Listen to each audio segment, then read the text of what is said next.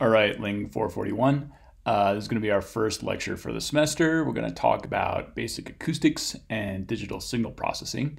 So some of this is going to be a review, if you might recall, from Ling 341, the basic acoustics part of it.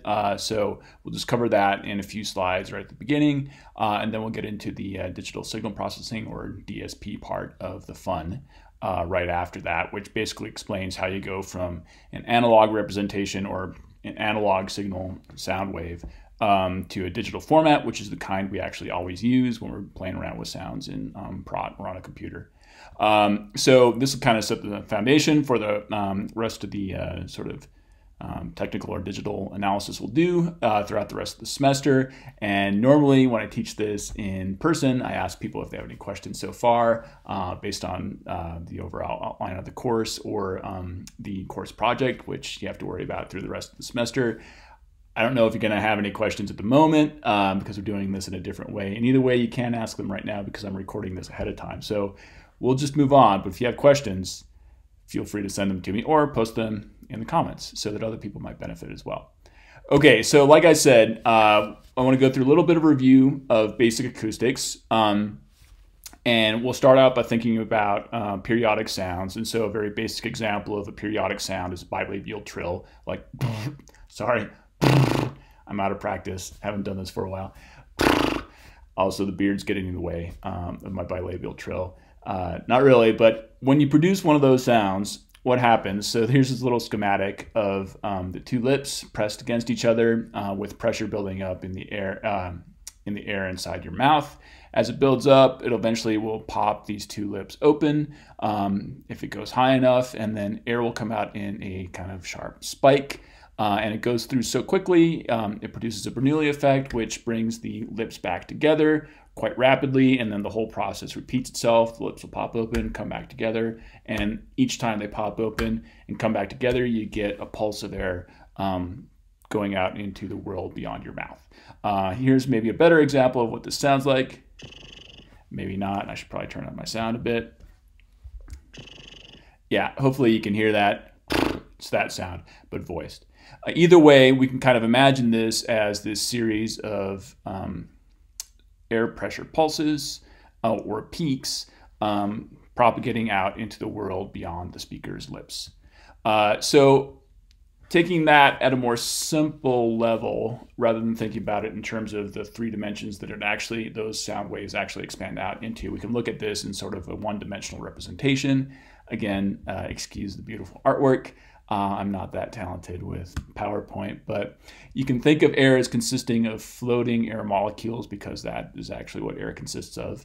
So in three dimensions, you can imagine how that would look, but we can look at this in one dimension where it's just kind of a row of air molecules, which are basically normally about evenly spaced apart from each other, although they're going to be kind of moving around and bouncing around. So there's going to be little discontinuities in the spacing if you do look at it in real life. But simple case, because we're kind of doing physics here, and so physics, it's always easy to go down to the simple and get an intuitive understanding of it. Normally, these molecules are going to be suspended and evenly spaced apart from each other.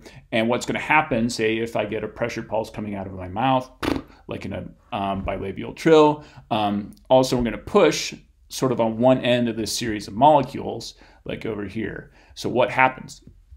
And this is, again, where your sort of physical intuitions will hopefully come into play and be useful. So this is kind of like a row of billiard balls or croquet balls. It's summertime, maybe croquet balls is a better way to think about this. But this ball is going to get pushed over in this direction. And since this one is right here, it's going to bounce against that one as well. Or this molecule will bounce against that molecule. When that happens, that force gets transferred. This molecule gets stopped. This one starts moving, bounces against that one, so on and so forth, and the force kind of transfers its way down the line. That is pretty intuitive and easy to understand. What you might not have thought about before, or maybe not since the last time I talked about this in 341, is that the first molecule is going to bounce back past its initial rest position. So this one got shoved initially, it hits this one, and then eventually it goes back the other way past where it began, and we kind of get this wide space in between the first two molecules when this one is hitting the next one down the line. So there is basically no space between molecules here, and there's a lot of space in between these two molecules here. And eventually that pattern will kind of propagate down the line as it goes to the end of the series of molecules in the air. So we'll get this sort of alternating pattern where you have molecules close to each other when they're kind of going back and forth in this pattern. They initially started out here, so this is where the second one comes back to meet the first one. The initial force is now being pushed against this fourth one, so on and so forth. So like I said, alternating pattern of molecules close to each other and molecules far apart from each other. I don't know how much longer I can get away with saying molecules without really screwing it up. But besides that, you can think about this a little bit like it's a bucket brigade. And I should really almost pause the lecture here so I can go get an object which would be useful for this. But basically, I'll take my, this is even more appropriate. I have a glass of water here. So you can think about it like if I have a fire over here on my left and I have a source of water here on my right, what you can do to try to put out the fire over on this side is you get a source of water over on this side, and then you line up a whole bunch of people in between the source of water and the fire, and you just grab water, hand it from one person to the next, hand, sorry, this is not working at all. So it goes from one person to the next. One person in the line does not need to carry the water all the way from the source to the fire itself. That person can just stay put in one spot, grab the water from the person to the right, and hand it over to the person to the left. The first person in this line actually gets the water from wherever, the faucet or the hydrant or what have you, and the last person pours the water onto the fire. Nobody has to actually move. The people in the middle are just kind of going back and forth like this. Each one of those people is like a molecule in this series of molecules. They're just going to kind of bounce back and forth, and the force is kind of the initial pressure pulse coming out of the mouth is like that water traveling all the way down the line until it gets to the end and gets poured on the fire. So that's a bucket brigade, and this is kind of how sound works as well, right? The force travels through the individual molecules in the line. It doesn't push one molecule all the way from the beginning to the end of the line. Okay, when that happens, you get what is called a compression wave. So you have individual molecules vibrating back and forth around some equilibrium point, and they set up a compression wave. And what gets compressed here is the space between the molecules. So this is what it looks like when you're pushing things together. There's lots of compression there. Alternately, things move apart and you get what's called a rarefaction. So I'll show you that second technical term here on the next slide.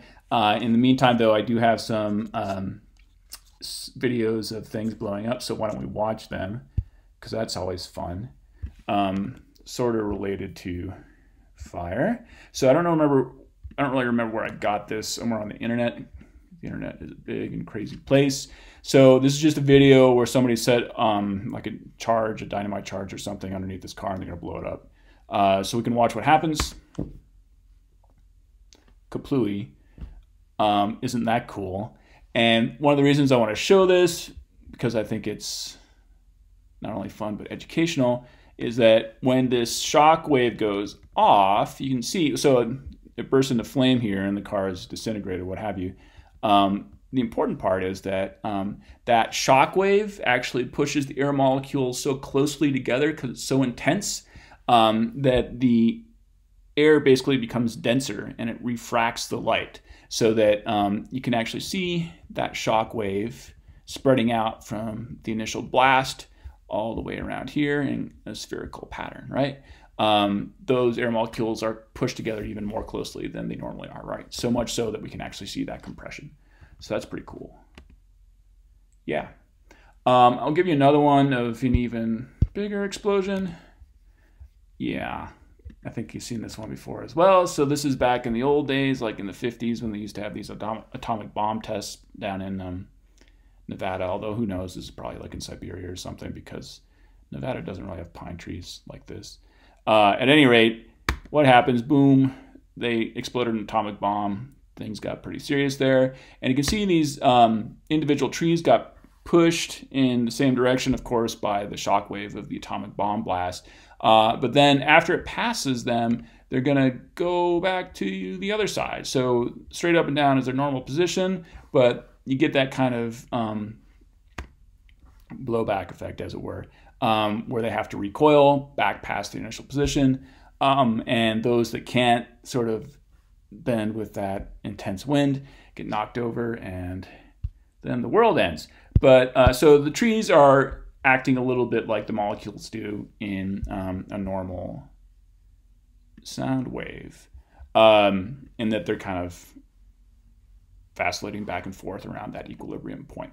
And trees will do it for a little while. Sound, it's a little bit different. You can push the molecules around a little bit easier, and they're a little bit less constrained.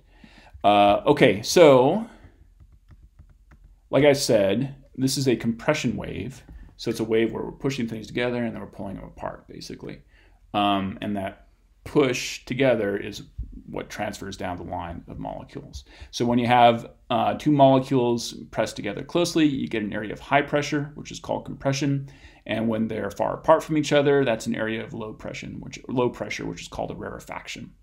And normally compression waves will consist of these alternating areas of high and low pressure. And again, not just in one dimension, but in 3 dimensions, right?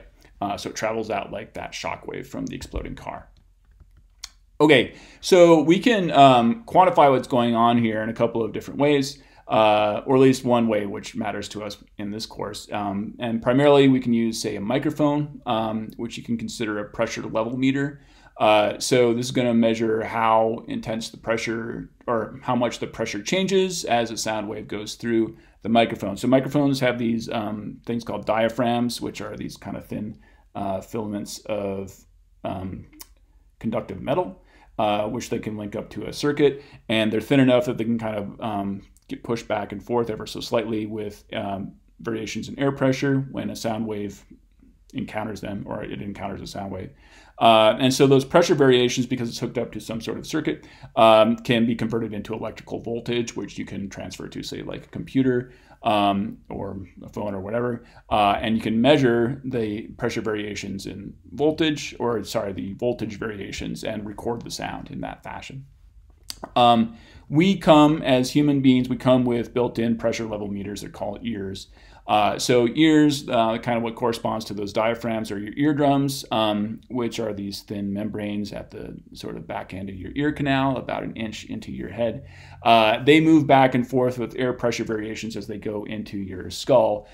They get amped up. Those pressure variations, or the eardrum itself, is connected to first a series of bones in your middle ear, and then into an interesting structure called the cochlea, which we'll talk about later, which links up to the nerve fibers in your brain. So there's kind of a translation mechanism, a double translation mechanism, which converts the air pressure variations in sound out here in the world into neurochemical signals in your brain. It's kind of fascinating how that works. And somehow, in the midst of all the gray matter in there, we experience that as sound and get some sense of how the pressure is changing as we hear sounds in the world around us. Yeah, so they work in similar ways. We can't really record in the same way what's going on with our ears as we can with our microphones, so we'll kind of stick with this level because it's all open to inspection. But just so we understand what's going on here, let's say we have a pressure level meter, like a microphone, and we put it in sort of the pathway of this sound wave, which is coming down the line. And the way I'm representing this is that I have time changing in this direction. So this is earlier and this is later. And at this particular spot, I have a pressure level meter. What is the output of this pressure level meter going to look like? Can you give me a hint? I'm going to actually pause the video for the moment and pick this up again in part 2. But think about this.